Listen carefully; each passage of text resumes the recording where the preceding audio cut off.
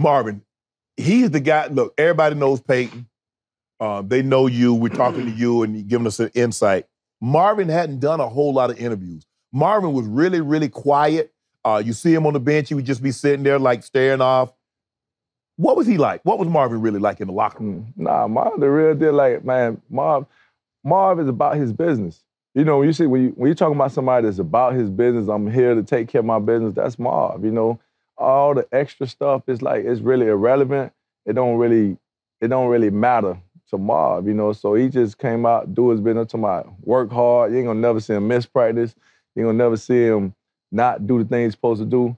And great teammate. And like me and Marv, we talk every day, still talk now, you know. And when you got somebody like that, man, they strictly about their business and they're gonna do what it takes, man, that's who you want with you on your squad.